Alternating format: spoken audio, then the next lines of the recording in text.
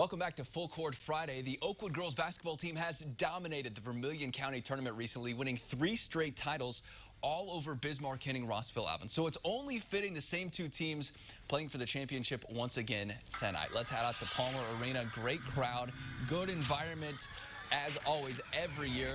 Early in the first, Sophia Rome gets 2 to give VHRA an early lead. Oakwood fighting back though. Ashlyn Pinnock, 2 points for her.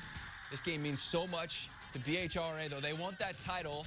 Former Athlete of the Week, Emily Meidel, 3 from her to put VHRA up 3. They're up 7 at the half, and they go on to take the title 33-19. Salt Fork and Hope State area played for 3rd in the earlier game. First quarter action.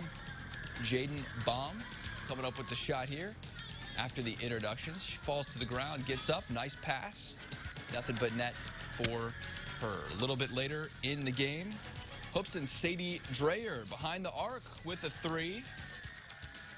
That gives them a 1-point advantage. Jump ahead all the way to the 4th quarter. Dreyer inside to Kaylee Davis. That cuts the lead to 1, but Salt Fork wins a barn burner 31-30. So the Storm take 3rd. All right, back to the boys. Judah Christian puts its 16-4 record on the line against Decatur Christian.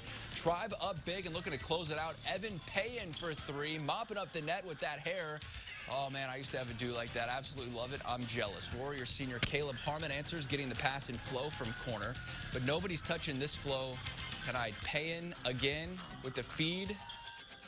The Tribe hit a ton of 3s tonight, and they go on to win it easily 89-41. City 2020 in Springfield at the BOS Center, or the Boss Center as I like to call it. Always a great environment there, just like at Palmer Arena in Danville. No different tonight. Sacred Heart-Griffin taking on Southeast. Cyclones Jack Toma lobs it into Zach Hawkinson for the easy tip in. Then freshman Keyshawn Singleton scores and 1. He's pumped up. Heck of a shot for SHG. They got some players on the court this year. Southeast making a run at it, though. A.J. Frazier, the 3, then steals the pass on the inbounds.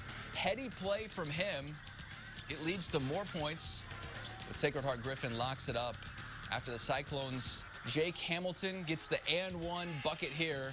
84-65, SHG goes on to win. In the late game, Lanphier matches up with Springfield. It's Lanphier's TJ Price draining a 3 to open up the scoring in the game. Then Ty Banks gets the pass from Jaden Snodgrass for the easy bucket down low. Springfield battling back. Benny Slater draining a 3 from deep. Then Makai Phillips inside out pass. He makes a long ball as well. Lanphier 62-60. They get the victory. Last couple of games there tomorrow in Springfield. Still more to come after the break as a former Illini passes away way too soon. We've got updates on that. Plus, first place Illinois in Michigan tonight. So are we. Marley Weirder reports from Ann Arbor ahead for tomorrow morning's game against the Wolverines as Full Court Friday continues.